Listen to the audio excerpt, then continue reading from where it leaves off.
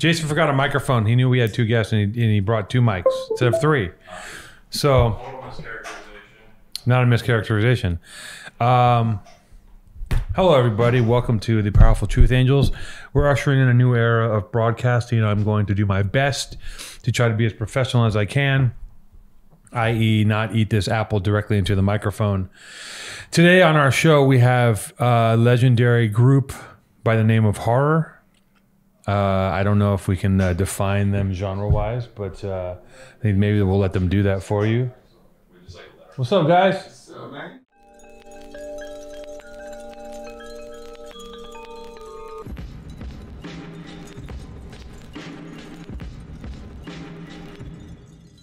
Well, on that note, fuck it. Let's just sit down and start talking. I was going to do a little warm-up, but you know what? We're already talking. We're talking about the value of the color pink in relation to the so-called gender of man. Yeah, man. Pink is great. You guys fuck with Saul Williams? Oh yeah, man. Saul is the GOAT. Good dude. Right? Good dude, yeah. That's the GOAT right there. I was listening to...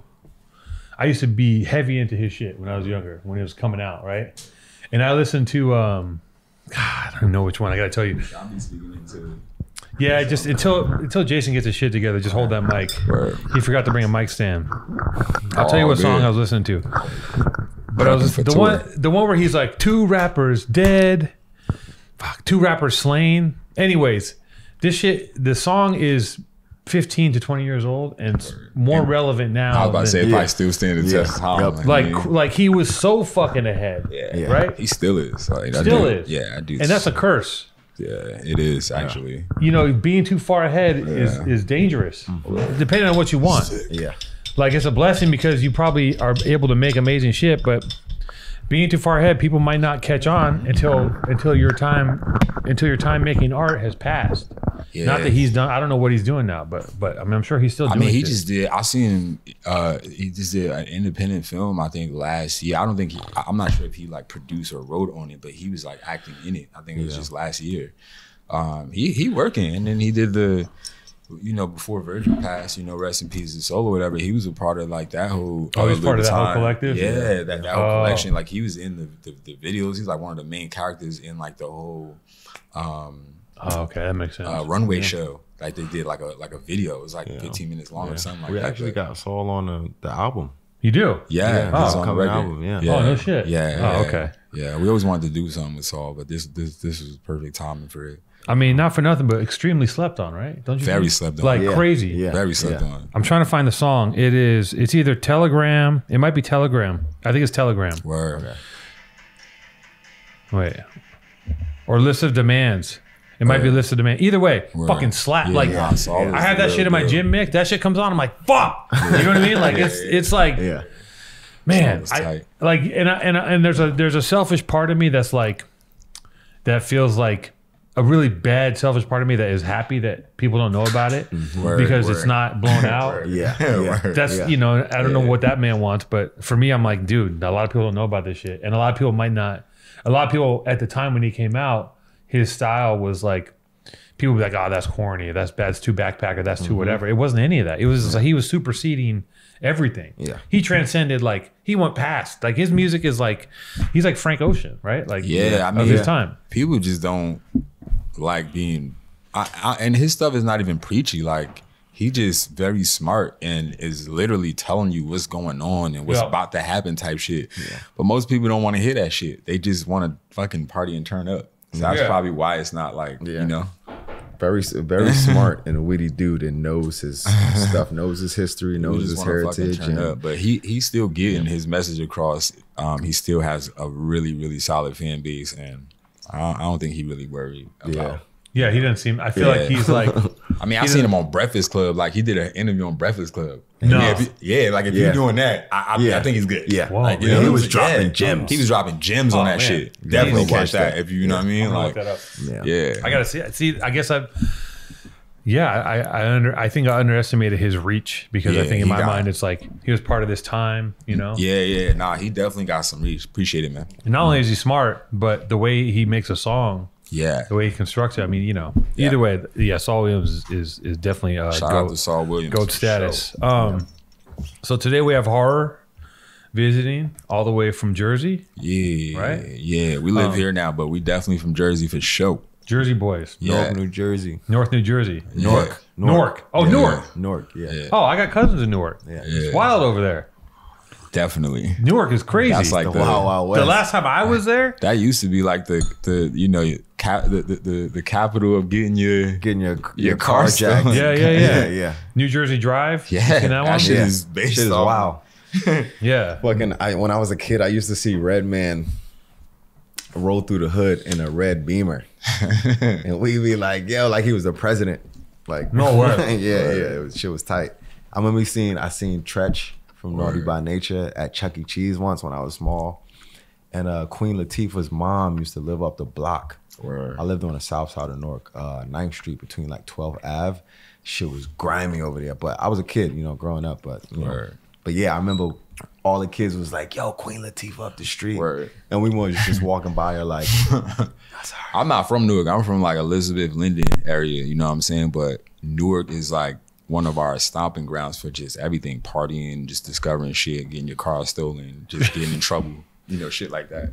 The last time I was there, it was probably easily 20 years ago, and I remember it was like, it was so live. It was before, there's dirt bikes in like every city. Well, it seems like there's dirt bikes in every city now, but definitely in Philly, LA, and New York. Yep. Back then, Newark, I was out there and it was like every 10 minutes there was some dude flying by on some sort of fucking vehicle doing the wild.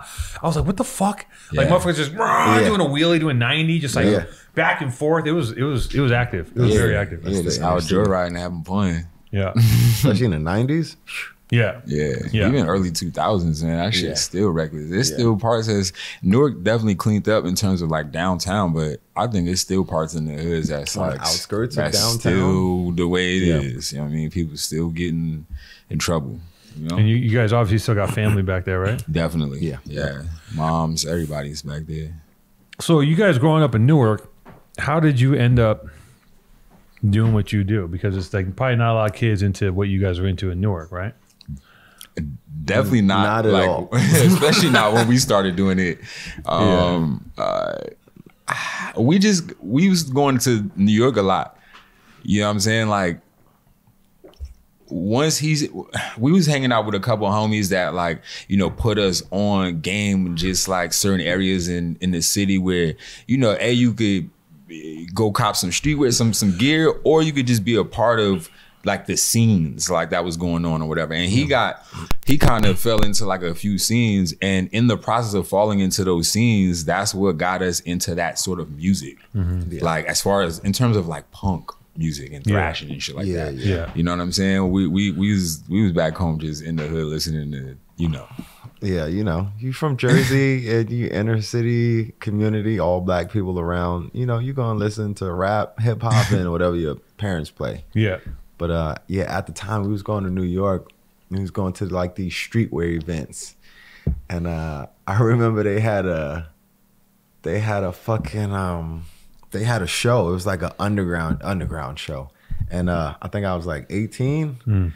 And I rolled up in there, me and my homie from Jersey, and everybody's got fucking 40 ounces. Everybody's drinking, and we just like, yo, what the fuck is going on? I wasn't even dressing. I was dressing like fresh out of Urban Outfitters. And I was seeing all these cool people around. I'm like, yo, this shit.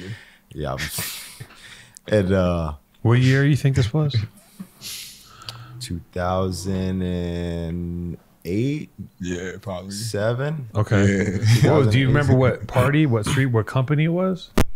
It was a streetwear brand called Alien. Yep. Alien. They was from New York, and they shit was dope. It was crazy at the time. Yep. And it was Theophilus London and another group called Ninja Sonic that was performing at that. Yeah. And the thing is, the shit got shut down before anybody could perform. Right. So it was just crazy. It was already too crazy and packed. So the cops had shut it down. So me and my homie was like, we gotta check one of these shits out. And then I remember that the group Ninja Sonic had another show at a warehouse called The Shank in New York. Williamsburg, Brooklyn. It was fucking grimy, and they was playing with a few punk bands, and I went to that shit, and it was fucking nuts. It was nuts. And then they did a cover of a Bad Brain song. And at the time, I didn't know anything about punk. About covers. I didn't know people. You didn't know nothing. You were a blank slate. I was blank. Where were you coming in? Where were you coming in with, like, musically? Where were you at already musically? I mean, the Theophilus London. I mean, obviously rap, like hip hop was the shit. Yeah. And I started liking Theophilus London a lot. Yeah, he was making fire. He was making fire at that time. Hard. And then I had found out about the group Ninja Sonic that was doing this like weird rap, electro, punky kind of shit. And I was like, oh, this is funny. They had a song called Tight Pants. And it used to be like, I'm a tight pants wearing ass nigga. And we love that shit because, you know, again, we from Jersey where like everybody's still on this baggy shit. Yeah. And then so we transitioned it into our style, which is like that. And I'm like, damn, these fools get it. Yeah. And there's other hood motherfuckers that's like supporting this shit. Yeah. Like they fucking with them too. So like, how do we? Yeah. So I was just like, I started really liking that because I'm looking at these shows, mind you, this around MySpace.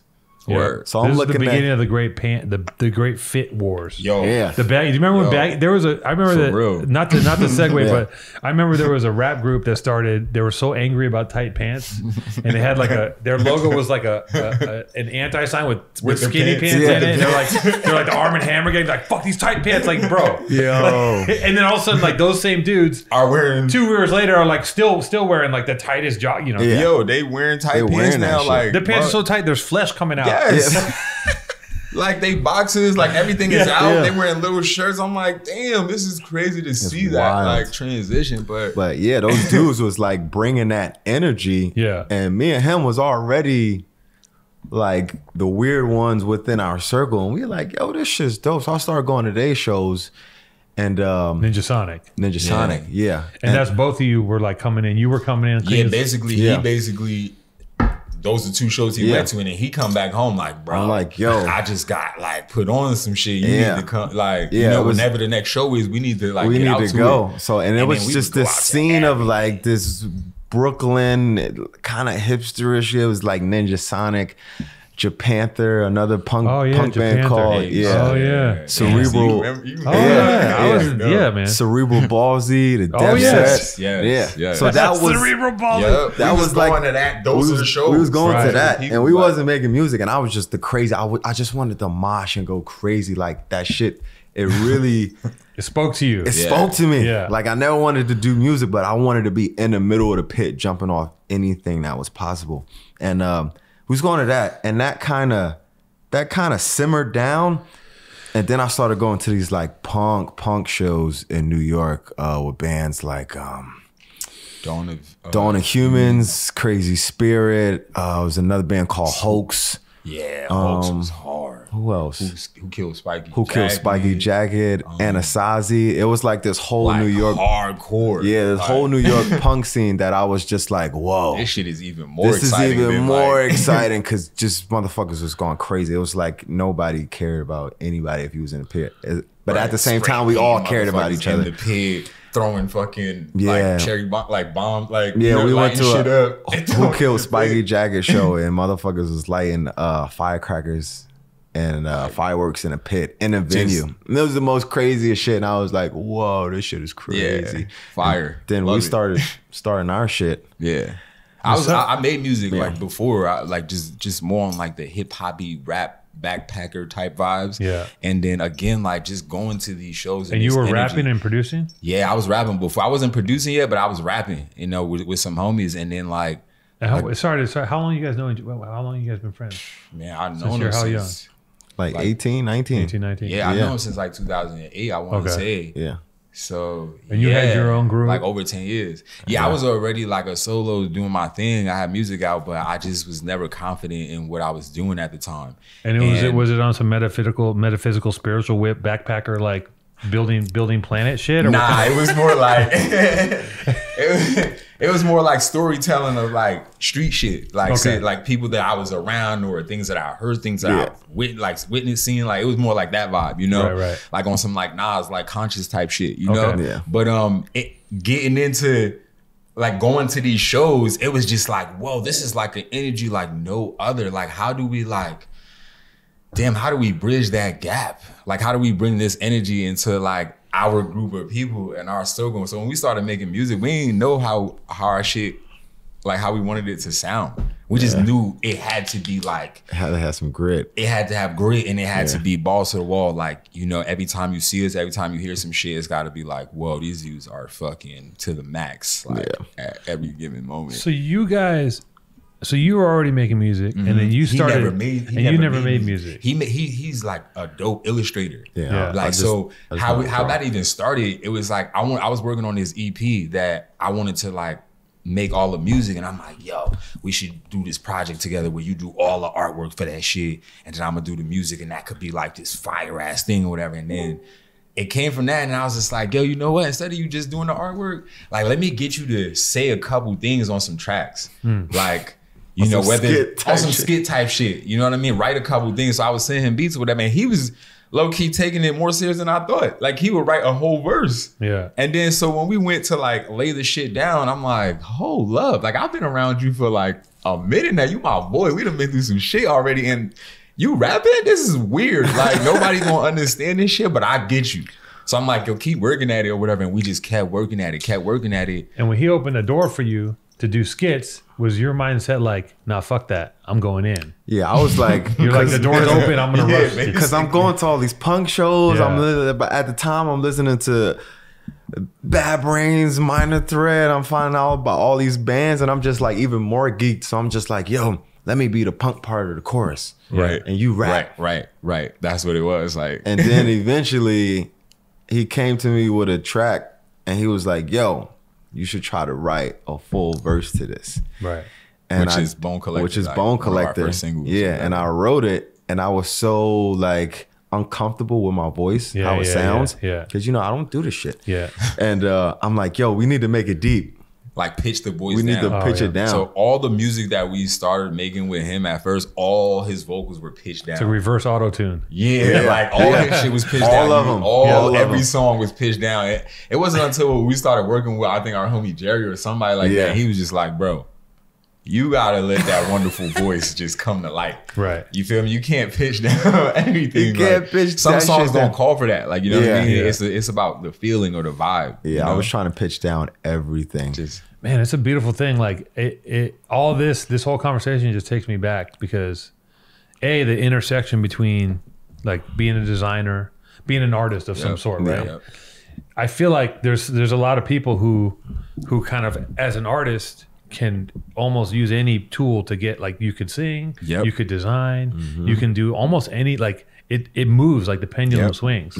And like, also it reminds me of, like, you know, I feel like everyone's got to get in a mosh pit at some point in their life. Right. Everyone, like, I remember as a kid running into a mosh pit and being like, holy shit, everything I've ever wanted to do at once, I can do in here. Right. Yeah. Right. Because I remember as a kid, I used to be like, I used to tell my stepsister, I was like, do you ever fantasize about going in a room full of TVs and smashing them all with a bat? And she'd be like, no, why? I'm like, I want to do that. I want to fucking destroy everything. It's a good feeling. It's a good feeling, right? Yeah. But all that energy, it's exciting, man. Like, it's a beautiful thing to be able to express it in any fucking way. Yes. You know? Yes. And damn, that's so. It's just reminding me, because we get caught up in all the shit that we're always doing and moving forward. And it's like, and then you realize that, like, oh damn, I'm using my expression. Like, this is a form of expression. Whether I'm making a t-shirt, whether I'm making a beat, writing a song, like, it's still like an expression, extension of who you are or whatever. And, you know, it's dope that you can do that. Yeah. And you could connect with whoever. Like, you know, being that we make music, we can connect with y'all. Like, y'all, you know, y'all have like a dope street, like a whole brand. Like, and that's what it's about. You know, 100%. Like, all artists, you know? Yeah. I and then when I started producing, it was kind of more on some like, damn, I can't get the type of beats that I want or maybe when I want them. Like on tour, for instance, like if we on the road for like 2-3 months, then I'm like, damn, like I know my homies could send me some shit, but like while I have downtime on the bus, I could be actually making some stuff. So I just had to learn the program and just started doing that. Like, you know? Necessity is a mother of invention, right? Like, you just exactly. Figure it the fuck out. Yeah, I'm also, you know, DIY. Like, hey, man, I've never thought that anyone's gonna give me a shot to do anything, so I've always just made my own shit. Yeah, bro. Yeah. And maybe if I, you know, it's sometimes a harder way to do things because I'd rather make it than ask you to make it for me. Yeah. But And, in the end, I think there is a freedom to that. You know? Nah, for sure. For sure. That's amazing. Like that you guys are 18, you're entering this scene, black dudes from Jersey in a punk scene in New York, right? It's probably like a lot of white people. Yeah. I mean, I don't know. Is it New York is 2008? New York is actually New York's not that bad. New York's like pretty mixed, right? That was a good mixture. But it was definitely predominantly white, especially the type of show. Yeah, the Ninja Sonic shows, when we first, it was a mixture, but the more like deep we got into it, the punk stuff was just a lot of white people. Right. Right. And it's like, and then you go home and people are like, what the fuck's wrong with you? Why are you doing that? The homies was definitely looking at us like, you gotta remember, we come from Jersey. It's all rap. It's all, you know what I'm saying, hood shit. And then I'm like, yo, check out this. And they're like, what the fuck is that? And then they had to get used to liking this sort of music. Yes. Like you kind of force that on your homies when you're doing something. Like, if it takes off, which it did, they're like, damn, all right. I gotta listen to this shit. I'm gonna be around this. You know what I'm saying? Or if the right person's like, hey, like someone up on, someone that they respect. Yes. Not even a homie, like literally. If somebody co-signs that shit, they're like, "Oh, fuck, that is working." Shit, all right, I gotta listen to it. Let me attach myself to it. But it's still taking people a little bit of time. You know what I mean, to catch on, especially in New Jersey, especially with like if I think about dudes that like I went to high school with, or like college, like I did a little bit of college or whatever. The niggas definitely looking at me like we weird for sure, nail polish and whatever. But but that's all in vogue now. You feel what I'm saying? That's and like, at the end of the day, like if you give the shit a chance, like you'll realize that we ultimately talking about the same shit. The same stuff that these rappers is talking about in their songs or whatever. The same shit they listening to. It's the same vibe. It's just, Sonics might be a little bit, different. A little different. Well, do you know why free trials renew without your consent? It's a business scam out to get you. These motherfucking multinational shadow conglomerates trying to steal your very soul, the essence and the fiber of your being through monthly subscriptions. They want to defund you as if you were the police, but they don't want to defund the police. They want to defund you, the citizen, the consumer. They want you poor. They want you strung out on a gym membership for 17 months and you only want for 4 weeks and you're fucked and you're paying $172 a month for nothing. You're paying $172 a month to watch TV and not even use the leg press machine, you fucking idiot. Do you know that free trials renew without your consent? I just said that. It's a business scam out to get you. I just said that. Don't let greedy corporations pocket your money. Download Truebill to take care of your subscriptions. Truebill is a new app that helps you identify and stop paying for subscriptions you don't need, want, or simply forgot about. Let me tell you something. I am victim of this. I am known for not being able to sleep, waking up at 3 o'clock in the morning, getting targeted ads sent to me via Instagram. All of a sudden, I'm like, oh, I think I need to start ordering Omar special food that comes on a monthly basis made from llamas. Then I'm on some sort of monthly thing that comes. She hates the food. The food keeps coming. I'm too lazy to track it. I don't even know where the fuck it came from. I can't even find out what account it's going through. I have 42 different bank accounts. How the fuck am I supposed to track that? Well, Truebill will help you do that. On average, people save up $720 a year with Truebill. That's 720 smackaroos a year with Truebill because companies make subscriptions hard to cancel. Truebill makes it incredibly simple. Just link your account, easy, and Truebill will cancel your unwanted subscriptions in one tap. Boom, done. No more Frog of the Week magazine. No more Hat of the Month Club. No more fucking bonobo suits that come to you without you asking for them. Your Truebill concierge is there when you don't need them to cancel unwanted subscriptions, so you don't have to. Sorry. And your Truebill concierge is there when you need them to cancel unwanted subscriptions, so you don't have to. I love using Truebill. It keeps me up to date. It keeps me in the black. It keeps me from becoming bankrupt. It takes a lot to run this company called Powerful Truth Angels, Alex Two-Tone, Born and Raised, and a lot of things are happening all the time, and I can't keep track of everything. So I have my ace in the hole, my friend in my pocket, inside of my phone. Its name is Truebill. Truebill has 2 million users and helps save them over 100 million. Like Matthew B., who says, in a matter of seconds, I saved $660 for the year on my DirecTV bill. Saved $120 for the year on my Sirius XM bill. Saved $840 a year on car insurance. That's $72,000 a week saved. Don't fall for subscription scams.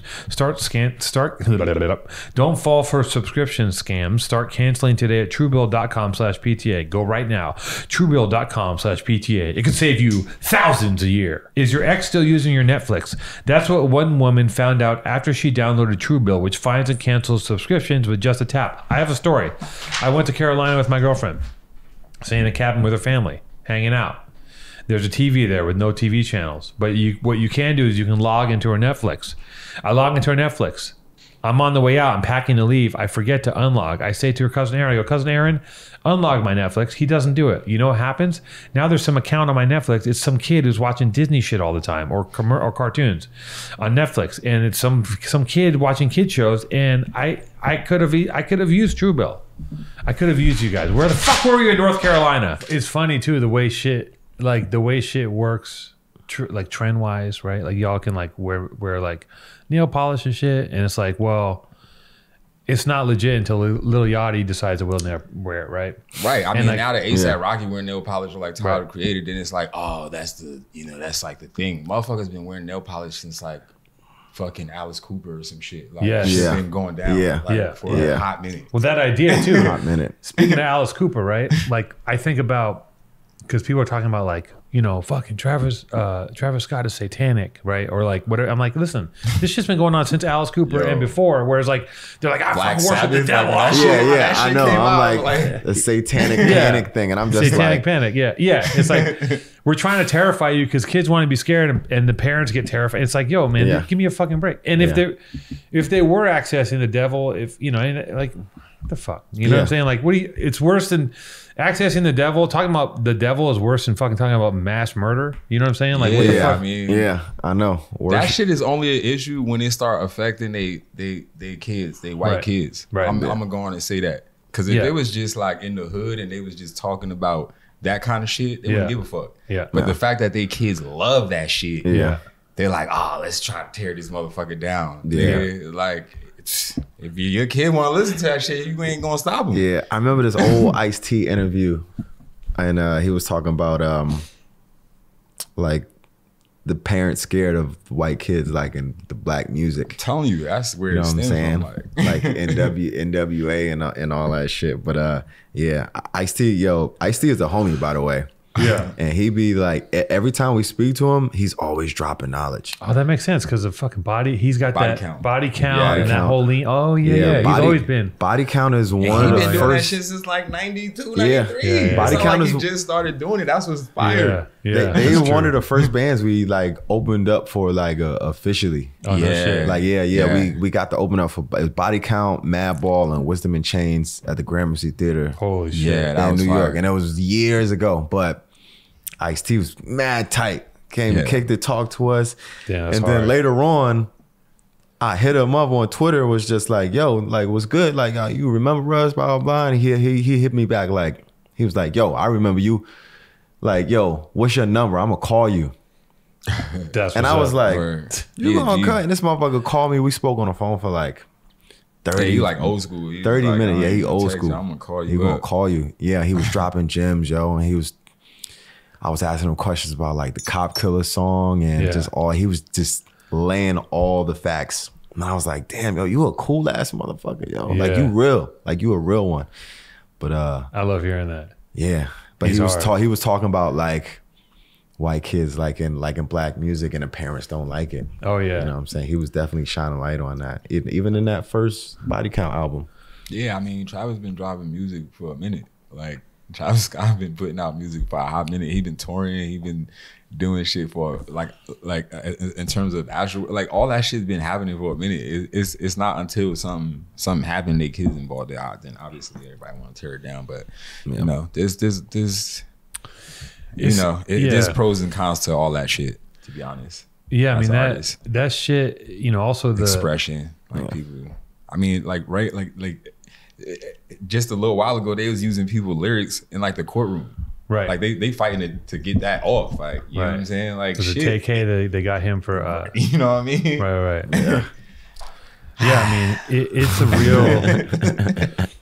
It's like shit is crazy. Damned if you do, damned if you don't. Yeah, and you know I think it's like the thing that people like. Here's the thing about what's happening is that no one knows the impact of how things are going to happen. They're trying to control it always, right? Always. They didn't know the impact that black music would have. Maybe they did because they saw what happened with our rhythm and blues and fucking all this other shit, like how that changed, you know, like, and then there'd be like, you know, Elvis was doing his version of our, you know, and like the way people reacted, they probably saw a micro version of it, but no one knew that rap was going to be this. Rap is bigger than rock and roll ever was. Yo, right? for real. Number one on the charts. It's crazy. It's like, I remember when I woke up to that, I was like, you know, because I'm old. I've been around since when rock was in charge and rap was creeping in. And I remember when I realized, I was like, wait a minute, there is no more rock and roll. Like I didn't look around for like 10 years. I was like, wait, rock and roll is just gone. That shit is indie rock is gone. Yeah. It's all fucking. There's nothing but rap music. Yeah. Which is like crazy. Yeah, and there's different versions of it. It's just like I know from angles. Rap, rock to fucking, you know, trap, pop. Like there's just so many different sub versions of that now. But it is exciting to see because like again, I was watching like an old Ice Cube interview and shit, and the interview is just like, yo, so this rap thing, you think it's really gonna last this long? Like how long do you think you're gonna be rapping for? Yeah. I'm like, damn, bro, like shit crazy. Now rap is literally the number one thing. Like if you look on commercials, they got rap in the background. The sports, like from NFL to NBA to blah blah blah, they using rap songs in the background. Like the halftime show. The halftime show. Like it's beautiful. It's beautiful. I know. I love it. Yeah, and I love to see it changes the impact that, you know, if you look at like West Coast, NWA, the advent of that, Ice-T, right? Like 6 in the morning, Ice-T. Like the impact that should had, the stories that are being told that were not being told before. Because nobody knew. Nobody knew what's going on. Like neighborhood to neighborhood, no one knows what the fuck, even Burbank to South End, no one knows, even fucking from Venice to like whatever. Right. They don't know what's going on internally. And that was like your reporters, like the first one. Yeah. Right. It was letting you know. And it's a glorified version. Now it has backlash because then you got kids in the suburbs who are like, I want a gangbang. Right. You know? And they're doing like doing a version of it. Right. And they're trying to be street. And, and that happens. Sometimes the kids in the suburbs are more wild than the kids in the inner city. Because they got to overcompensate for. Right. Yeah. But the thing is that at the end of the day, they can go back to there will probably be a sense of stability when it runs its course. Like let's say they get in trouble and then there's somewhere to go. Yeah. If you're in the hood and you're getting in trouble, it's like there's usually nowhere to go except for jail or dead or you know. So it's like there's not a fucking escape. There's no escape hatch. Yeah. You know what I mean? Like not. For real. No, it's crazy. I get just I don't know, like the cultural impact of music and art and all these things and watching it unfold, like just talking about Ice-T. Like what was the first, even before rap, can you remember the first album that you bought? And was it physical or was it digital? Man, before rap? Like even as a kid, like the first thing you stumbled into and was like, it was definitely rap, like for sure. Like I was stealing them shits. So I wouldn't even buy them. Like I would just like go into Walgreens or wherever. Like the fucking at the time, like Walgreens would have like singles. I remember when singles was out. Oh like, yeah, you would get cassettes of like the single, the clean version, dirty version, and then like the remix. The instrumental. Exactly. But yeah, I would fucking go steal them shits. But I want to say my first actual album, probably a Jay-Z or DMX album. Oh shit. To be honest. Damn. I'm trying to like. You just brought back a memory because one of those might have been a Blueprint or some shit like that. But crazy. My first like rap that cassette that I bought was Bone Thugs and Harmony first record. But before that, when I was a kid, I think I bought the Thriller. Oh shit. The Thriller, Michael Jackson. Yeah, I'm just now realizing. I think my mom's bought it. And also, you remember Crisscross? Yeah, I definitely remember that shit. I think my mom's bought me that, but I never listened to it. They ain't really had that much fire. Remember, it's back in the days too. You thinking the album going to be fire, but off the one single. And I remember one time buying my pop's Blackstreet album for his birthday, the cassette. You remember Blackstreet? Yeah, I do. Blackstreet, I never listened to it. But Bone Thugs was my first. Oh yeah. And then it was Busta Rhymes. Busta Rhymes. What's that? When Disaster Strikes. Yep. And then that might have been yeah. And then that DMX is dark and hell is hot. Yep. Oh yeah, the hood was on fire. When like we was looking at X like he was a god. Yeah, Rough Riders, that whole shit was crazy. Rough Riders, I was buying it. I remember being a kid and buying a bandana. And putting the thing. So like it was just so dope. Word. And even with the merch, you had to like fill a thing out in the magazine and mail it, and they send you the merch back. Right. Even the DMX joint and Bone Thugs had this like satanic leanings. Both of those albums. They definitely did. Like, that was when we were covered in blood, right? Like, yeah. Especially Bone Thugs. The funny thing about the Bone Thugs is like he was saying, you could buy singles and an instrumental. Yeah. And I was so in love with the Crossroads song. Like I was obsessed. Like I would be in front of the TV waiting for that shit to come on every fucking weekend. Yeah. And I'm like, this shit is beautiful. I'm just attracted to everything about Bone Thugs. And my mom's made a mistake and bought the full album. Oh, okay. And if you know that Bone Thugs first album, that Eternal 1999, that shit sounds like it sounds like the hip hop version of Slayer. It's just fucking, it's crazy. And the first song is like, it sounds like they're reading a Ouija and they speaking backwards, and it's just dark and scream noises in the back. And I remember being in a car with my moms and we press and play, and I'm thinking Crossroads is going to come on, and that comes on and she's like, nah, boy, what the fuck is this? And I think it was a Sunday, we was on the way to church. Oh my God. She was like, what the fuck is this? She was like, nah. And I remember her, we will always like fast forward it to, because it was a tape, so we fast forwarded to Crossroads and then rewind it back to the beginning of Crossroads.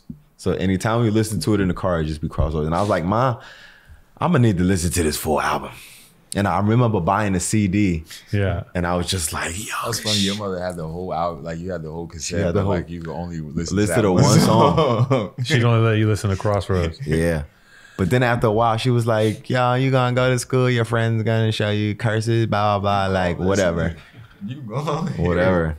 Yeah, and I was like, Bone Thugs, this shit is hard. Ouija board? What's hard.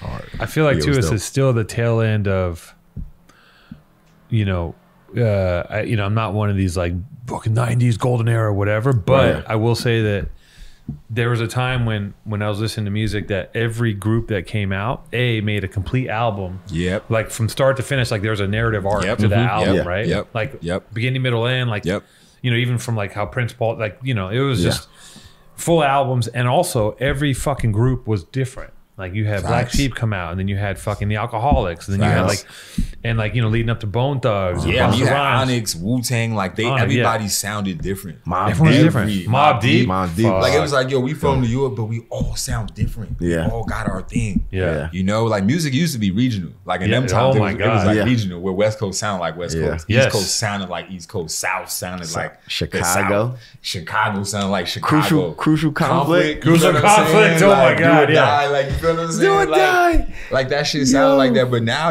it's like, it could be from anywhere. I feel like Rocky broke the seal on that, right? He was the first to bring the South to New York. And then it was a free, because I think before then it was still regional. I think people were still like, before he did that, like that first track where it was like screwed up and shit. Yeah. I don't think people were doing it, and that just the floodgates are open now. It's like everyone sounds like with what you don't know where the fuck anyone's from. Right? For real. Yeah, you're right. Which is good. It's just cool, and it's not like it's give and take. Right? Yep. Definitely. Have you guys watched? What do you guys think about Kanye?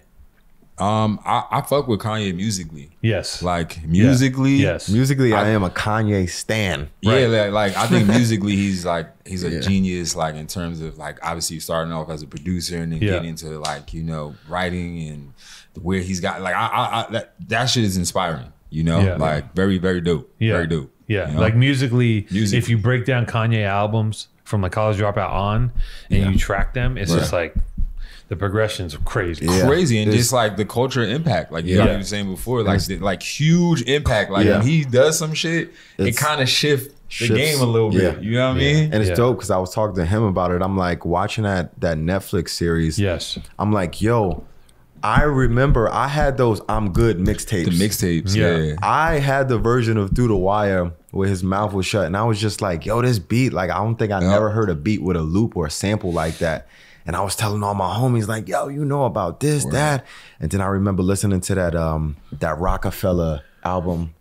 The I forgot what it was called, but it was a whole Rockefeller album, and the first song was the "We Are the Champions," and it was like Beanie Siegel, Memphis Bleak, all the Philly dudes, but Kanye had the first verse. Yeah, and I was like, oh, this the producer. Like he killing this shit. Yeah. I even like what he's doing in the fashion world too. Like I like that he's just like unapologetic about like who he is and what he does. And then when you do watch the documentary, you're like, oh, he kind of always been like that. Yeah. Like it's not like he put on. He was always like that. Yeah, it's not like he put on the front. Right. He was pressing like he was like, I gotta have a camera crew follow me from Jump. I'm like, yeah. Like who does? I wish I was that. Thought about that. Like, I wish I believed in myself like an eighth of that. I mean, like, you know, everything I do is important. I'm like, man, I don't know. That shit might not work. You know what I'm saying? From Jump, I'm like, he was already damn. on that. So like, it's dope to see him transition into just beat making and into rap, and then you know from that into fashion and back into that tapping in. Like pretty much whatever he want to do, whatever he said his eyes on doing, he pretty much done. He did it. Yeah. Like or attempted like really like hard to do. President, bro. Yeah, Right. That shit I don't even get into outside of music. Yeah. I'm like, I'm cool on That's all where that shit. But that's where I'm sure. But I get. Oh yeah. You guys fuck with Discord? yeah. We got a Discord. We got a Discord for Powerful Truth Angels, and we just started a few weeks ago, and it's like I've always had Discord. I never paid attention to it. Like social media is it's a necessary evil. Yeah. Mm-hmm. I like it. I don't like it. Mm-hmm. Like I'm not super present all the time. Yep. I can't be on. Like some people are really good at posting a couple times a day. Yep. Yeah. I'm not good at that. I'm not good at that. Like I just don't have that. Like I'm too busy like doing shit, and sometimes I don't want. Sometimes Don't care to do I don't that. want to. Yeah. I just don't want to. Like I don't I want don't even anyone to want see you to, any. into I don't my want. life. I don't want you to see me. I don't want to see you. Right. Same. Like I don't want to be. I don't want to be in Same. the world I right don't. now. Yeah. You know what I mean? Yeah. Like Yeah. I have weeks like that where like I just don't want to be here. Yeah. I need to be Don't like, care. and I don't want to. I don't want to pretend I want to be here on social media either. Right. Yep. That being said, the Discord is cool because it's just a server. It's like a live Reddit, and you're in there, and you can stream movies into it. You can take calls out of it. You're in like people are in our Discord all the time just talking about shit. I'll pop in whenever I can because I actually really like the Discord. Right. And I pop in and they're talking about like fucking they're talking about the most random crazy shit in this like small community based on people that like this podcast. Word. It's cool. Okay. It's a really cool way to gather your people and let them just like congregate and figure their shit out. Okay. And you pop in and talk to them whenever you can, but then when you leave, they're doing their own thing. Word. There's little like social structures in there, and like different people have different like roles. Like it's fucking crazy. Right. Oh, It's dope. like a I don't know. I feel like a lot of people are gonna end up there because it has the same amount of power as Instagram has. It's just not up on Front Street. It's just not like, hey, Got check me you. out. Here's my Got shit. you. It's more Right. like, let me talk to you directly. Yeah. Right. How do you feel today? Right. You know? How can we actually And I can connect? interact directly with people. Yeah. That leads me into my ad read from Magic Spoon. After me push it up in the Discord. Shout out to the Discord. Love you guys. Shout out to Big Chody. Big Chody is one of the front runners in Discord. I'm trying to find someone to help me out with my various tasks. Yeah. Big Chody wants a job. I said I can't just give you a job. I don't know you, even though I see you in the Discord and I think you're funny and I think you're kind of busy, doesn't mean I can let you in my house and give you my PIN number. Right. Yeah. Yeah. You know what I'm saying? Facts. You guys know the deal. Yeah, like, of course. you guys, I'm The sure you guys been in a band for what, 20 years? No, 10 years. 10 years. Yeah, 2012. Yeah. Okay. 10, man. So like we feel the same when we about to go on tour, and we've had different drummers before and shit like that, you know what I mean? Or when we about to go on tour with another band, if we sharing a buzz or we doing anything, I'm just like, bro, I need to link up with you. We first. got a G. 100%. You know Yeah. what I'm Yo, saying? I need to get a vibe because we I gotta- ain't finna just bring you up in here. Nah. We got a G I gotta check be you, around man. you for like we a gotta month, talk. 2 months. I need nigga. to I feel might you not out. like you. Your vibe, your energy. Like I don't know, weirdo shit. Like Yeah. we got a So vibe. I feel it. You got a vibe. You got a vibe. The whole fucking listen, man. The whole energy from A to fucking Z. Yeah. If the dude can't travel in the van Yo. and be chill, and like if you guys don't even have like a similar sense of humor, he can be the quiet dude. Yeah. He just can't be the fucking weirdo. Right. Yeah. He's got to gel because Exactly. eventually you're not That's going to the gel thing. on stage. Yeah. Right. Exactly. It all just leads to that or whatever. So it's Yep. like you're saying, like, yo, I can't Exactly. really, man, I need to know, I need to Yeah. get to know you. You need to know what's Yeah. up. You got to have some fucking harmony, man. Like Yeah, bro. you know. What's up? Feel me? All right, so I'm gonna do this ad read. I've been trying to cut down on carbs, sugar, and healthy food. You guys don't cut down on carbs. What do you guys eat? I be turned up on the carbs. Yeah, you guys don't fuck with it. I cut the carbs out, man. I'm like mentally and physically trying to get tour ready. Yeah. But I've been on some like UFC, MMA. What are you doing? Conor McGregor shit. Oh, whoa. Hold up. He's the gym. Is he? Yeah, he a gym buff. He's a gym guy. Yeah, he's You're guy. not a gym guy. Nah. Yeah. All right. But the thing is, I don't put it on it. I just smoke. He's one of the, I don't put it on the internet or nothing like that. Are you one of the people that smokes weed and doesn't get hungry? Or do you eat a lot, you have a crazy metabolism? That. I eat, and I definitely, my metabolism is just like that, bro. Like, what do you eat? Like, what's your daily, like, what are you eating daily? I don't eat meat, like red meat or nothing like that. I definitely fuck with like fish, I said fish, fish, Give me that fish, shrimp, like stuff like that. And pescatarian? Yeah, man, I cook a lot, so definitely getting whipped up from pastas to rice. Like last night, I had like a white rice, and I took some beans and pureed that shit. Made a nice bean sauce with some salmon and some greens on the side. Like that's the vibe I'm on. That's super healthy. Yeah. Oh, you're super healthy. Yeah, that's definitely. like legit. What do you eat? I eat meat, fish. I basically eat fats and then I burn it off. So you're a low carb, high protein guy? Yeah. And are you structuring this shit? Like, how scientific are you with it? I'm pretty scientific, but then I'll slip off and then, want to have me a nice fucking cake or some shit. Like, I love that kind of food, but it's all just like discipline. You know what I'm saying? Like, I try to keep the mental, physical, and spiritual just all aligned so I can like be focused and do what I want to do and try to accomplish what I want to accomplish. Like, I tried the vegan thing and like my body, I wasn't happy how I was looking, how I was feeling. Yeah. And then I started doing my homework, research on certain things, and I'm like, oh, okay, let's try to see if it worked. And it worked. And that's like you can still eat a certain way and look the way that you need to, just about everybody sees how they want to look or a goal they got or how they want their body to look. And I just found the way that suits me the best. Yeah. And I just like really try to go in and stay disciplined and locked in and try to do it every day. And sometimes, I slip up. I might want to eat, but I'm human. I'm free. Yeah. But for the most part, I'm really like, all right, I'm gonna wake up early. This is the schedule, eat this, do this work, gym, and you know what I'm saying? What are you doing in the gym? I'll make some fire shit sometimes, something amazing, and I'll go show him. I'll be like, bro, look. He'd be like, damn, but I can't eat that. Too much rice. He'd be like, yeah, like a son. Like, he'd be like, I can't eat that. Oh, man. But what you do in the gym, though?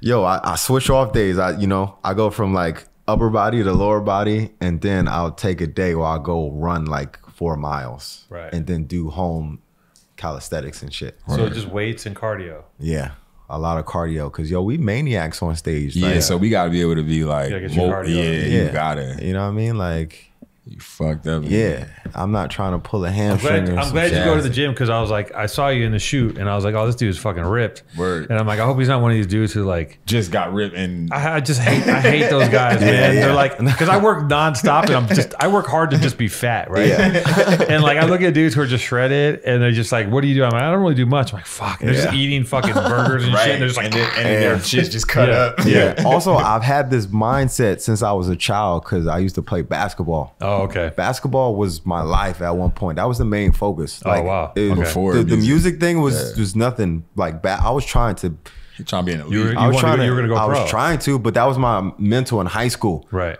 Once you get out of high school and it's like, you're going to a community college, your grades ain't this, and then it starts deteriorating a little bit. But when I was in grammar school, I was nice. I was like top in grammar school, and then high school was like I went to a top high school that had recruited players, and Kyrie Irving went to my high school. Oh wow! I mean, I didn't play the same year he was, but Kyrie Irving, Al Harrington, he was in the league.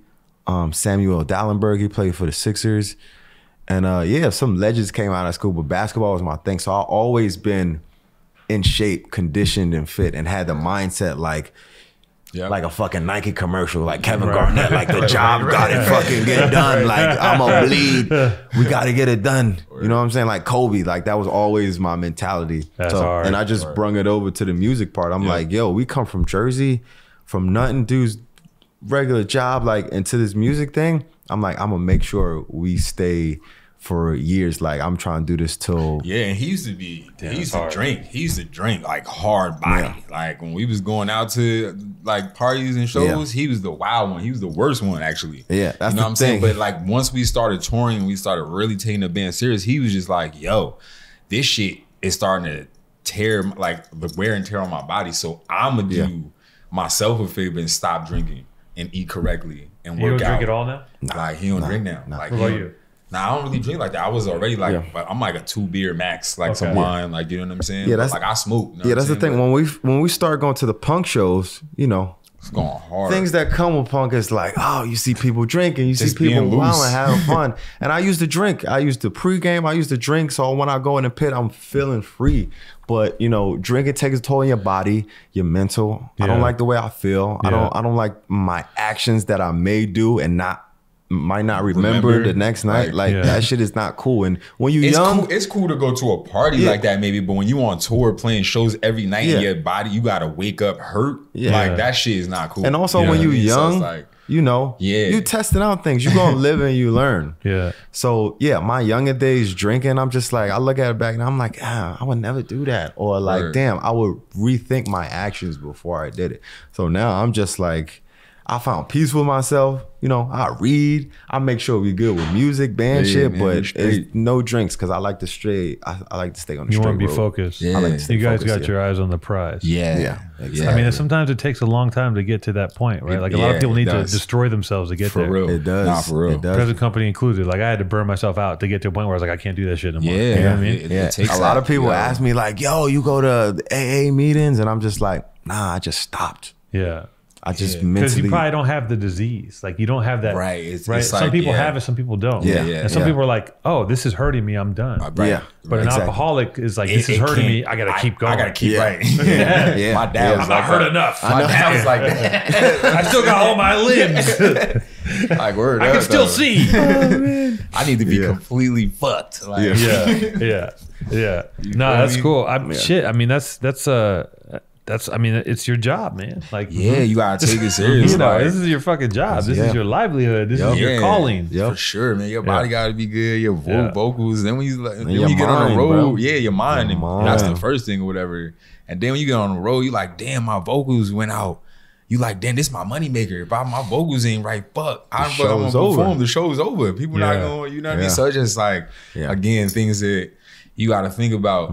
You know. But and a band like you guys, if you guys don't have a good show, it's like, what the fuck, right? Like, come on, like you can't get by fucking mailing it in. Like I think some people can, but I don't think you guys can do that. We got to be like full on, you know, which is also a challenge for us because that's what we trying to lean people, not lean them off of like the live shit because the live shit is always going to be a thing, but we trying to get into the game where our music can also do that.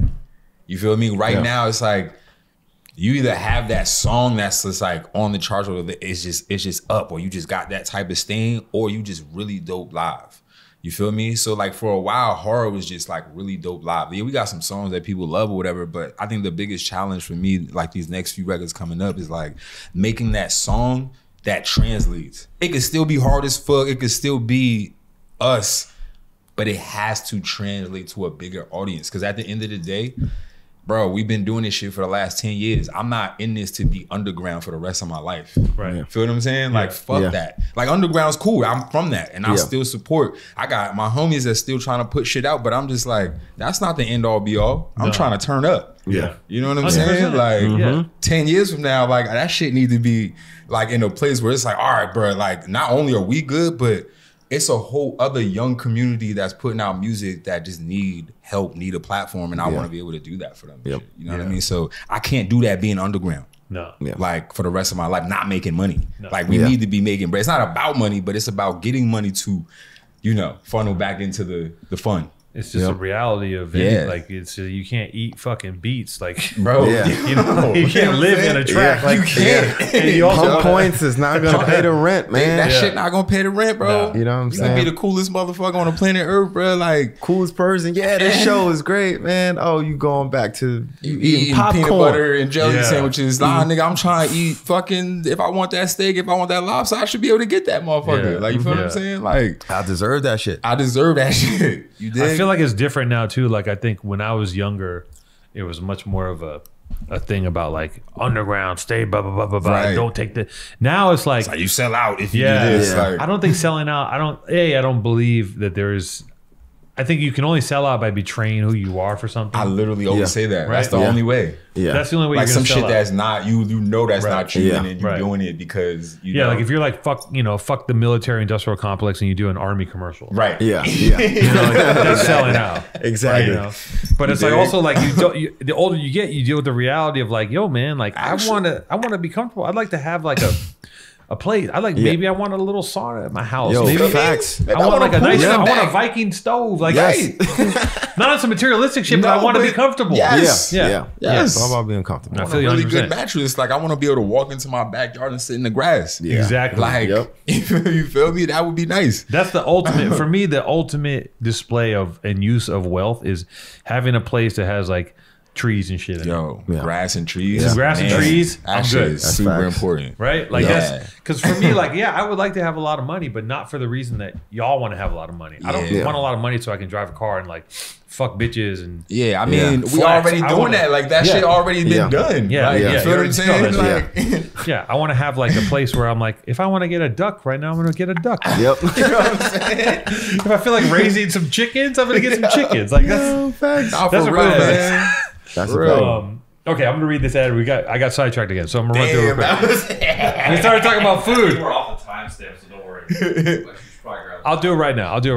All right. So because I started talking about this ad read about food, and then I was like, oh shit. don't get me started talking Yeah. about food because I've been trying to cut down carbs, sugar, and healthy food, and realize I basically can't eat anything anymore. See, I don't have a fucking metabolism. Like your shit just like as soon as you It's- eat it, it's like on. Yeah, it's like Yeah. as soon as I eat anything, it's just like I work out 5-6 days a week pretty hard. Word. And I can't fuck around. Like if I fuck Yeah. around a little bit, If you even like my weight, slip. yeah, like Yeah. I'm getting stronger all the time. Yeah. But I'm meaty and the weight is just like, it's just weird. Like I'm Yeah. just, instead of me losing weight, I'm just getting like more leg muscle. Yeah. I'm like, how big can one man's legs get? It's fucking crazy. Diesel. I'm trying to cut down carbs, sugar, and healthy food. I realize I'm sitting there bragging about my leg size and shit. I realize I can't eat anything anymore. You know what? I miss cereal. This is true. I do miss fucking cereal. I It was love one of the cereal, right? I love cereal. Fuck. That's like a morning and night thing for me for Oh sure. my god, man! I used to fucking go ham on cereal until I started Oh, reading cereal. like how many calories it had. I was like, Yeah. fuck. Nah, it does. Cereal is one of the best parts of being a kid, but it's usually full of sugar and junk that you shouldn't eat. But what if it wasn't? What if you could get all the flavors you loved as a kid without the junk and without the sugar? So I will say this: I bought this product before they sponsored us because I was like, oh shit, low carb cereal. I'm in. I ordered it online during the pandemic. I started eating it. It's fucking great because for me, You love cereal. And I then love cereal. Carbs. I put some like oat milk in there. Yeah, yeah. It's like it tastes good. It's not over the top sugary, and it like some of the shit is like reminds me of cereal when I was a kid. So I actually was using this shit before. Happy accident. Now they're one of our sponsors. There are 0 grams of sugar, 13 to 14 grams of protein, and only 4 net grams of carbs in each serving. It only has 140 calories a serving. Keto friendly, gluten free, grain free, soy free, low carb. A You feel me? variety pack. The 4 flavors are cocoa, fruity, frosted, and peanut butter. Oh shit. I fuck with the fruity and the cocoa the most, and Yep. actually frosted's kind of type. Yeah, frosted would be lit. Yeah, frosted's good. We're gonna stay away from peanut butter. No, you know, no shade to the company or whatever. It's just peanut butter flavored things. I like peanut butter, but Yeah. peanut butter flavored things. It never hits the mark for It's you. just not. You rather just have the spoon. Yeah. Yeah. I fuck with peanut butter though. I could eat like I eat that. Nah, peanut butter's great. Laura Scudder's peanut butter. I eat that shit like I could just eat it. Yep. I could just Shit's fucking. great. Not to put another brand in this ad read. Basically. Talk about the great flavors. Magic. I already did that. Convincing personal anecdote. I don't need to do a convincing personal anecdote because I actually bought and eat this shit, and now I get it for free. Go to magicspoon.com/PTA to grab a variety pack and try it today.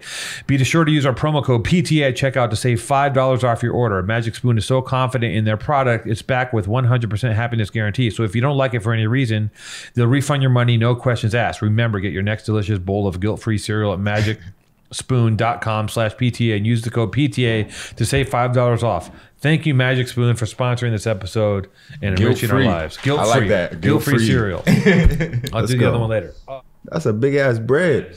Oh, you making he's making bread. bread. Okay. Oh, okay. Let's go. That's a skill. That's an actual skill. That's set. definitely a skill. Let's get it. They showing You the cook recipe. and you don't cook.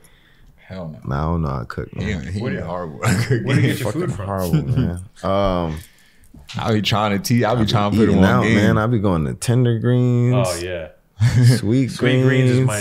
greens is my staple. You cook? Yeah, I cook. See, Yeah. that's what I'm saying. See, that's what I'm like. I'm like, I do both. I'm like, yo, if you go to the gym as much as you do and you care about your body, if you learned how to cook some of the stuff that you really want to eat, Yeah. I'm lazy, it man. would kind of. I'm lazy. I'm You like, know what's easy? You got to start easy. Like, Yeah. you know what I do as right now I got chicken thighs, right? Simple. I dry them off with a paper towel, salt and pepper, a little bit of like whatever other seasoning I want to put, but mostly salt and pepper. I have an air fryer. Drop in the air fryer. That shit helps. Yeah, that shit helps. Yeah. Drop in the air fryer 15 minutes, take them out, put a little barbecue sauce, put them back in another 10 minutes. Then you have the most bomb chicken thighs. Like, you can't go wrong. It's fucking easy. It's like, intimidating. yo. You know what the easiest thing in the world is to make, and the best way is a fucking steak. Yo, you literally salt, pepper, and fucking. Yeah. I feel like I'm just a lazy motherfucker after the gym. I'm just like, I need it and I need it now. Yeah. You don't And want I to Yeah, eat but it like- and I throw it away. But you're not getting it now. It's getting delivered. You gotta wait like 45 minutes or an hour. I'm keeping myself. It's like I'm you're not keeping getting myself that. occupied. It's I like could be walking from the gym to the crib, and by the time I get there, Whatever. you know what I'm saying? I'm just a lazy motherfucker. I'm like, clearly. Hey man, thank God for sweet greens, man. That's like the most like that's the salad. Yeah, sweet greens, right? That's the salad. I'm not Sweet even greens judging. today. tender greens. Tender greens is the one. No, sweet greens is all Like salads. all Tender salads. greens, everything. Yep. Yeah. Yep. Yeah. Tender greens. I walking into a castle, baby. I'm like, Yeah. Yeah. That's crazy that's like your fucking. it is, man. Yo, I'm in love with that shit because it's like it's healthy. Because like you get this shit from somewhere else and they OD on all the fucking salt and the butter and the oil, all the Nah, other shit. you're It's right. like They definitely keep it low. they on keep that. it keep it somewhat chill. Yeah. As chill as you can be. That's the other thing Sometimes about that shit bland though. yeah. Like it's times I done got fish from there. Now I'm saying I'm like, damn, bro, if I just kept that shit in there a little bit longer, or put some salt on that motherfucker, we be lit. You feel me? That's why I prefer to cook my shit. 60 more seconds. Yeah, like I'm gonna go in and cook that shit, man. What part of town are you guys in? Angelino, we're near the Dodger Stadium. Oh, okay. Yeah. Yeah, You guys live near each other? Yeah, nah, we live together. Oh, you live together? Yeah, Okay. like And you got a our kid, right? apartment, The yeah. home operation. The home. Oh, that's sick. Yeah. We make sure when this shit that needs to be done, we like, yo, Yo, let's right there. let's go. Right. We right here. That's Let's what's get up. it. Yeah, but Bang, sometimes niggas go like a few days and not see each other too, so that shit's great. Yeah. You know what I mean? We got enough space where we good. Yeah. In the span of this relationship, have you like? Do you guys get in a lot of fights? Nah, You guys seem super copacetic and super chill. Nah. yeah, now we have disagreements Yeah. about things. Creative disagreement. Yeah. Yeah, Because but we both want the best. We both right. want the shit we to both be passionate about. passionate. Oh, that's amazing. Yeah. We want something to be dope. It gotta be dope. Like I'll show him some stuff. He'll be like, "Yo, that shit could be doper," and I'll be like, He be like, "Why you saying that?" "I'll be like, damn, this shit he hard." be like, "Yo, but I thought I did. I just spent time working on this." I'm yup. like, "Bro, that shit could be." And then I harder, take bro. it I'm back sorry." and I'll be like, "You know what? It's gonna be more turned up then." And then I Yeah. bring it back to him. He like, "That's what the fuck I'm talking about." And then sometimes we bump heads. Sometimes Yeah. we really want to stand on his shit, and I'm standing on my Yeah. shit. But we always gonna come to like, you know, like a mutual like place. You and know it what I mean? always comes out dope. Yeah, but in terms of like anything else though, it ain't really nothing to be. Nah. That relationship is really important because you got to feel safe. Yeah, Because like when the person says that's not working, your first response is like, "Man, fuck you." That's me. yeah, no, Yeah, like yeah. seriously. The baby in me is like, "Fuck," and I have to stop and go. And sometimes I give it a day, and I'm like, "Oh shit, they're right." Yeah, it's Yeah. like once Yeah, you it really wasn't look at there. it, like, Yeah, that's the fuck. thing. Yep. But when you make it and you're in there and you're whipping up for You're like a week zoned. sometimes, You're zoned. and you're like, this is great. You're zoned. Yeah, you're zoned. Yep. And Like, sometimes you have to make like 5 things where you put all your time into it to make the thing at the end that takes like a fraction. Yep. Yes. Like and that's the one that everybody gravitates to. Like, you know what I'm saying? Exactly. It be like that. But process, man. yeah, It's like it's important. you know, and it's like, you know what, it takes 10 years to make an overnight success, right? Like it's For like real. it takes a lot of fucking it's tough. It's tough doing, you know, I do create, I mean, that's what I do. I do creative work. And like, I had a musical, like I dabbled in music my whole life. Like I had this whole musical, like a part of this, like I was weirdly part of this group for a minute. Like I've been in that. So I understand. Like, what type of group was it? Like? It was a rap group called Get Busy Committee. Word. And I was like, shout out to Get Busy Committee, Ryu, Styles of Beyond. Word. It was like I came on as like a kind of a producer in the sense of like helping guide them, like direction. Right. But then I would end up doing skits, and then for a while I would write verses, but I couldn't. I always rapped as a kid, but I couldn't. I just wasn't up to speed with how they were so much. They were way better, better craftsmen. So I could write them, but I couldn't spit them properly. Okay. I just wasn't there, and there wasn't time for me to figure it out. Word. So I just kind of like did like.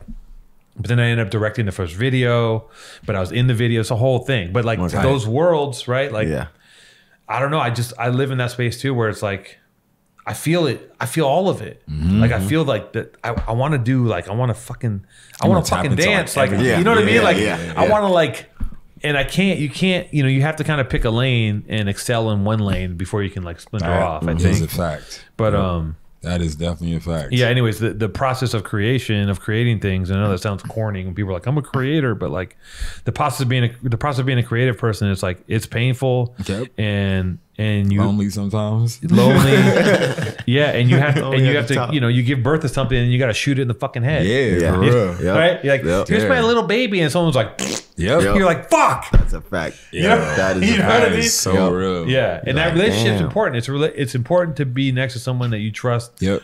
Is like doing it for the right reasons. Yeah, definitely, man. Yep. Like my partner and I, me and Sponto, we're always buddy. Like I'll work on something and I'll show it to him, and he's like, I don't see it, and then I get upset. But then sometimes I'm like, oh fuck, he's right. But in the moment, there's so much of me caught up in it. You're invested in it because you already spent your few hours, your day, 2 days a week with it. I'll be the same way because I make shit and sometimes I get it to Eaddy and he'd be like, that shit ain't really like I can't really rap on this song. This ain't really my vibe or some shit like that. So I definitely have songs that it's just me on them. Like it's just a bunch of shit just laying there. Yeah. You know what I mean? That probably will never see the day of light or whatever. Or I'll just give it to somebody else in terms of like writing. But again, it's only creative differences. We want the best for our brand, and so we always gonna put out the best shit that we, you know, as long as we agree upon it, that's pretty much all that matters. Like, and I trust him, he trusts me. That's been my guy. He good upbringing. Like parents is dope. Like on my side, same. I feel like we good. Yeah, we good. Like we got our head ain't on gonna straight. be no money. Ain't gonna be no women. Ain't gonna be nothing that's gonna like get in between like what we got going on. Like, I can see that. I can see by how you guys interact that there's a lot of trust there. Yeah, and like respect. and the way you guys bounce off each other is like you're like brothers. Like, Yeah, it's definitely. It's like similar. Definitely. You know, which is it's a beautiful thing, man. For sure. And so let's talk about, you know, what you guys got projects coming up. Yeah, you're working on a new album. Yeah, we got an album dropping next week actually, yo. March 11th. March 11th. Where does that land in our drop Friday? Schedule? Oh, so this drops the day before. This drops tomorrow. Oh, this drops tomorrow. Yeah. Oh, right. shit. I mean, that's good. That's good. So next week, go buy the heart. Where can they buy it? Man, like it'll be everywhere to my knowledge. Right. The album is called Skin. It's entirely produced by Travis Barker. Oh shit. It's a lot of fun. It's a lot of fun for us because it's like totally different from what Travis has been doing sonically. When did you guys start working with him? 2019. And he's like, I feel like he really is out there. He's a musician, right? Like everything else that he is, he's a fucking serious about. Like he does not fuck around. He is really about that. And that's what we learned about him or whatever. Because when we first initially got the call to like link up with him, we weren't even trying to link up because very reluctant. Yeah, because we're like, what, Blink-182? Like, like Famous Stars and Straps, Blink-182. I'm like, I don't know TV. if that like fits with horror. Like, that's not really our brand. Like, I'm not too much of a fan of. Well, I'm not a fan of pop punk. Right. At all. Right. Like, you know, when pop punk and the emo, screamo thing was coming up, when other kids was into that, I was into 50 Cent, Jay-Z, Wu-Tang, and DMX. Then when I got into punk, it was Bad Brains, Minor Threat, Black Flag, GBH. And then I listened to that kind of punk and I was like, this is not resonating with me. I didn't know that was when it came out. I didn't know it was punk. People were like, that's punk music. I'm like, no, it's not. That's not what I grew up with. Yeah. That's like and they're like, no, that's punk. That's classified as punk. I was like, I didn't understand it. It just ain't hit me, you know, respectfully. Like, I'm just not into it. There's a lot of other music I'm not into, but pop punk is in the pile. But that's why we were so reluctant. Yeah, like you know what I mean? It wasn't until like, but hindsight, they play some of them songs. You hear some of those songs now, and you're like, "Oh, the like you small thing, like it's in your fucking." Bro, I know it by default, but then again, I know a fucking Nicki Minaj verse by default if that shit come on the radio. So it's not like we bumping Nicki. I'm not, but, I'm not bumping either. But if it come on the radio, I'm like, damn, I know this because this shit just been blared out so much time. Yeah, nah, for real. But yeah, it took like a few of our homies, one of our good friends, Eaddy, and then Jerry. These are two like trusted friends like that we work with over the years. That's been pivotal in where we are today. And they reached out. It was like, yo, bro, like he fucking with y'all. Y'all definitely should try to link up and just catch a hang. You don't gotta make nothing. Just catch a hang first. Yeah. And then we went to go kick it. Good vibe again. Like it's all about vibes and energy first. Like if the vibe and the energy not there, then it probably wouldn't have got this far. We wouldn't have made anything because it wouldn't have synced. But we made a song on the first day that we linked up. I might have been two songs actually that day. And then since that time, obviously the pandemic happened like right after that because that was 2019. Yeah. And then so like we was home. Like nobody was touring, nobody was doing shit. And he had more time. So it was just like we would link up and just chip away at just making songs. And it wasn't even for an album. We were supposed to just be making songs for another horror record. And then over time we're like, oh shit, we got like this amount of songs. We should do something with this and make it a project or something. And he was down. And so and what's he doing? Like, is he playing drums? Is he helping direct musically, sonically? Like everything. Like everything. He's playing drums for sure, but we brought in a good friend of ours, Nick Long, who's played guitar on like a bunch of like early horror stuff.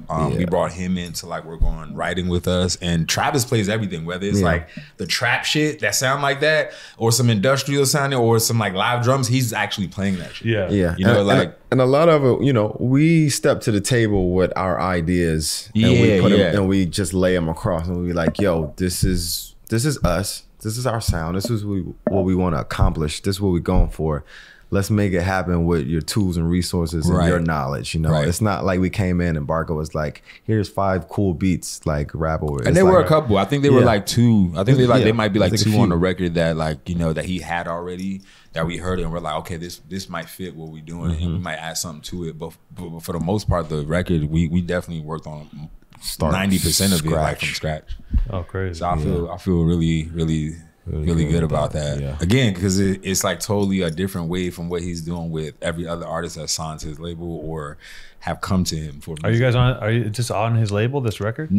Just this record. Just this record. I'm definitely not a believer in signing like deals for like 3, 4, 5 albums. Like, you know what I'm saying? One album, let's test it out. And then boom, when we out, we free agents. We doing our thing. Right. Because we don't fit that mold. Like, I'm gonna be honest, like that whole side of it, like the music side of it was tight. Making the music, creating the music is tight. But the business side of it, the machine side of it, fucking sucks. It sucks. Trash. It's like the same. Like, you know, when you hear those stories about like, oh damn, don't sign to record labels because blah blah blah. That shit's still going on today. Oh yeah, 100%. You know, 360 deal. They were like, "Oh, we get your merch and your touring now." It's like, what the fuck? They couldn't do that to us. Like, we're not fucking with that. But like that type of shit is bananas. Hey man, it's a you forget that these things that like all this art goes into. There's a brutal business behind it, and these people who are cutting checks they have MBA. Like they're not not like cool. They're not like from music. They're fucking business people who are like, we gotta turn this profit. We gotta make, you know, sharks, man. Sharks. And artists are not known for being business savvy. So like time and time again, you still hear about people like pulling up and not signing a contract. You're like, in this or day and age, the wrong contract where you're just like, Right. what? Sign Like, the there's wrong- so much. No one read it over? Right. There's so much Sign here, information. okay. Yeah. There's so much information on how not to get fucked. Yeah. Like, you know, but yeah, man, I would say any artists out there listening that ain't signed records or thinking about signing records, I'll definitely be careful. Make sure you're in the right position. Make sure you have leverage. I think in today's age as an artist, you need to have leverage before you can go to a label. Nowadays, you don't need a label realistically. Yeah. You feel me? Like people putting up their own shit and getting their own spins, whether it's YouTube, SoundCloud, like they doing their own thing without selling merch, without labels. The labels want to be a part of that shit. So that's what you got to push for.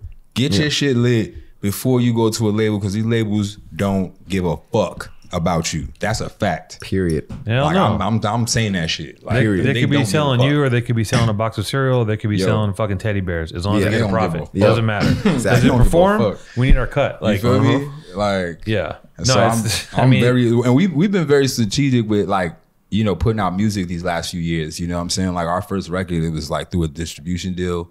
You know, we didn't sign like an actual deal. This record is our first record actually technically with a label. Right. You know what I'm saying? And even that said, I'm just like, yeah, I'm getting a taste of why I shouldn't fuck with nobody. Like I don't like this shit at all. I hate this industry. I put so much time and effort into my music and passion, and then for somebody to tell you when or how, or you know, or not support you in the way that you really need to be supported, you know what I'm saying, is ludicrous. Well, now there's other ways that you can, you know, like, I'm sure you guys are sick of hearing this, but the NFT world, right? Like I talked to a whole nother thing. Hey man, I talked to my boys over at Heart NFT. I talked to them, and you know, we're working on a project with them. And the way, if you look at NFT for its utility, and not the art it's not about art. It's about utility. Yeah. And it's about utilizing that shit. So like you can build these smart contracts into this thing to where everything is traced. And you can make your money like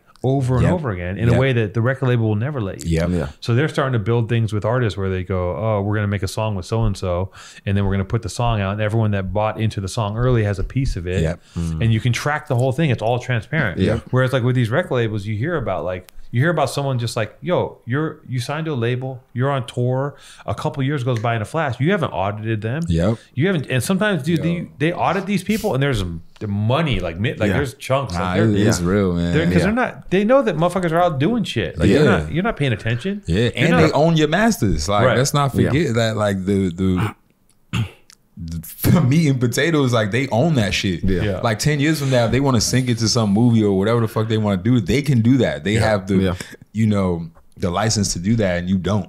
And so at the end of the day, it's like, yeah, man, I love what I do. I love being an artist. I love being a creator and all that shit. But like, it's tough out there. You know what I'm saying? Like, it's your shit gotta be, your shit gotta be good. Just put out good art. I think if you put out really good art, it'll take care of itself. And even sometimes then, like, you getting fucked. But you just gotta, and again, like, it's too much information out there for you not to educate yourself. You know. And there's a million ways now to get money as an artist. There's like so many fucking ways, and it's just like being like, you know, separating. Like you have to be a business person. You have like to. You're a musician, you're an artist, but you also have to separate that and go, okay, now I'm a business person. You have to. How can I turn this into?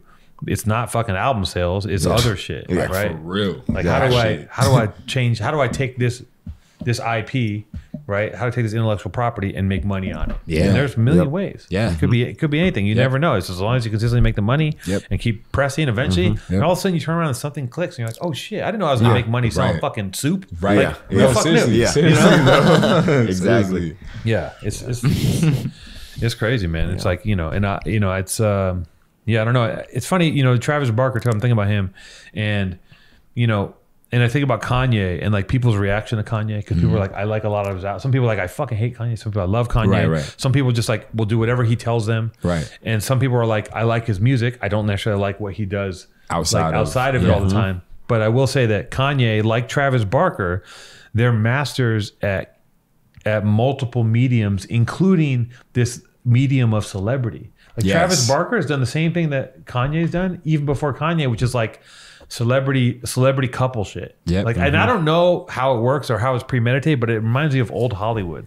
They would get Cary Grant and put him with someone else and be like, "This is a couple." Yeah. And then be like, "Oh my God, they're so cute, they're so beautiful." And Cary Grant's probably fucking someone up the ass, like nobody knows, you know, like, and like. And they put it out there for all of us to be like, "Oh, this is so cool. They're so beautiful." But we're still living in that time where like we're so manipulated by media that like someone's like, this is my new fucking girlfriend, and all of a sudden that person's propped up. And like we're caught up in like I'm watching it all the time, and I'm like, why do I give a shit? I don't give a fucking shit. Right. But I'm still it's part of this whole thing. And like Travis Barker was like in a big band, started a clothing company, has always been in a celebrity relationship. Yep. Like he's dating he had a reality TV show with a Playboy model. Like, and it's like, I feel like he's just know that like like MTV. where and it's like he's mastering all the like I don't know what that man's love life is, but I know that that's a part of this. I know that being in a couple that's in the public eye elevates the whole shit into something else. Like if one of you was like, you know, started dating the fucking one of the girls from Euphoria, you'd be on a different level. They'd be like, right? They'd be like, "Oh shit, who's this guy? Right. Well, let's check him out." You know, that's right. Like that's real though. You snatch up Zendaya from fucking Tom Holland, and all of a sudden they're like, whoa, who's this guy? Yeah, who's this guy? We gotta check him out. But that's the world we live in. It's like real. Magnified. Like it's like it's always been that way, but now it's like it's everywhere all the time. You know, and it's interesting because like you can look at because I look at Kanye and I'm like, how much is it him being crazy, or how much is it calculated? Is he doing this MAGA shit because it's gonna kick up dust? Because like sometimes any publicity is good publicity, right? And you just say some wild shit, and all of a sudden you're in the news cycle for a year. Yep. And it's like some of these motherfuckers are masters at that shit. No, some people are just nuts. He is definitely a master at doing that. I feel like every album that he's dropped, if you notice, there's always been some controversy, attached to it before the record. Every single one, like I would say after graduation, like even with graduation, it was like him versus 50 Cent. The Love Lockdown, it was like the 808s and Heartbreak. I think his mom died around that time or whatever. So there was just a bunch of pressure and emotions into that. My Twisted Dark Fantasy, like Amber Rose, like you felt he was wilding, like you know what I'm saying? Like he was for real wilding. So like and then when he did Yeezus, he was going at all the like, you know, the designers, like, you know, the high fashion world. He was going at them hard. He always got something attached to him dropping. I think it's strategic. I think he know how to poke at people, and we all fucking buy into it. Like, my favorite moment of Kanye was when he said the thing about George Bush. At New Orleans. Like I was like, that to me at that time, because I was like, this dude's got everything he wants. Back then, I was like, he's got the world in the palm of his hand, and he chooses to make a political statement like that. I was like, that's fucking George hard. Bush is not clear about right. Like that. No one's ever said those shit like that even since. Fucking dude was just looking like Mike Myers. Can we roll to next? Right. I was like, and then after that, it's like, you know, the Taylor Swift. Like I think he learned from the negative. Like when he interrupted Taylor Swift was crazy. We all know what this moment is. Yeah. Because it's in our cultural fucking portfolio or some shit. Yep. Like, I remember watching that. He was crazy for that. That was fire though. That Hennessy. Anything can happen, man. Anything can happen if you drink half a bottle of Hennessy. Oh yeah. I'm aware. He's aware. So you guys got the album coming out. Next week, man. We got we got Saul Williams on there. We got Saul Williams on there, Jacida on there, Bun B on there. What? Yes. Yep. Oh shit. And Corey Taylor from Slipknot on there. Oh shit. Like, and tour starts April 25th in Los Angeles. April 15th. Isn't it 15th? Or is it 25th? Oh, 15th. I'm bugging. Fucking up the dates. It's April 15th. You know what I'm saying? The first tour is with Nate No Face, you know what I'm saying? That shit's gonna be great. Then after that, we doing a run with Slipknot and Cypress Hill. We opening up for them right after. Crazy. Yeah. So we going hard. 2 months back to back. US. Go check them dates out. We are Bun B and Saul Williams. Yeah. Yep. I'm excited about that. Bun B is like legendary. Like, I mean, UGK, I think of them. I'm like, you feel me? 3 in the morning. Yeah, you know. UGK is all like time. International players. So oh my God. International players anthem? Yeah, to definitely be on a song with Bun B was cool. Actually, Trav set that up. That was fire. We had worked on the song. We were just like playing it a bunch, and we're like, yo, who could we get on it that's got like a cool player type like pimping vibe. And Bun was like the first person that came to mind, and he was down to do it. So shout out to Bun B for that for sure. Yeah. That's hard. But yeah, yo, next Friday, March 11, Skin. That's official second horror album. Go listen to that. That shit's it's 0 to 100. And have you guys shot all the videos and shit yet? Yeah, we dropped a single called Battery Not Included. That's out. We dropped another one called Suge Knight. That's out. And then we got another one coming up. I ain't even going. It's gonna be special. It's gonna be good. Okay. You know what I'm saying? We shooting. We definitely shooting. We working as much as we can before the tour starts. Hell yeah. By the way, it was great. Thank you for coming to the Born and Raised shoot on Saturday. Oh yeah, that was dope. That was dope. Good y'all had like both sides going. It's like video on this side. They got it clicking. Yeah, man. That shit was fun. We're trying to do a lot with a little. You know what I mean? Trying to get it all jammed in. Yeah, I'll show you guys. I have a rough cut of the video. It's like I'll show you guys. Okay. I cut it to a different track, to something that was like. This fits better with. Yeah, it was a more like I wanted it to be a little more fun and like kind of fun because the way I shot it's kind of like it's kind of funny. I'll show you. I was like because when you guys were on set, you guys weren't like very talkative, and I hit up Virginia, and I was like, "Oh, what's up? I'm having horror on the show. Are they gonna talk?" He's like, are they loquacious? She's like, yeah, they're gonna be great. I was like, okay, just checking. You guys, this has been a great. Oh, thank you. It's been great having you guys on. Thank you. Thanks for having me. I can't wait to see everything you guys do. I'm like, shit, I'm in your corner. I'm gonna let's figure some shit out. We love what you guys got going on, man. You guys been doing your thing for a minute. Only want to work with like-minded, artists, individuals, brands that we believe in. Recognized real. Y'all got a thing going on. Well, let's evolve this relationship. Yes. And see if there's something that we can't do together. Absolutely. And in the meantime, if you guys need anything clothing wise, it's an email away. Whatever you want. I got the Lakers gear, even though my Lakers suck this year, man. Like I'm hurt. It's painful to watch my Lakers this year, but I definitely got some Born and Raised Lakers. I'm trying to get some. I ain't got nothing yet, man. We might need to hook that up before a tour. Oh yeah, you guys are leaving in a couple weeks. Yeah, like a month, like next month. Yeah, next month. So we got some time. What's the YouTube thing you guys are doing? I know you guys are doing like a YouTube show with Virginia. Oh yeah, and it's called Cold Cable. Cable. Yeah, man. The first 2 episodes are out. That shit is amazing. It's just like something that I started working on during the pandemic. It was artists were doing like live stream shows during that time during the pandemic when you couldn't tour. Yeah, it was like everybody was performing live stream, and I was like, damn, like.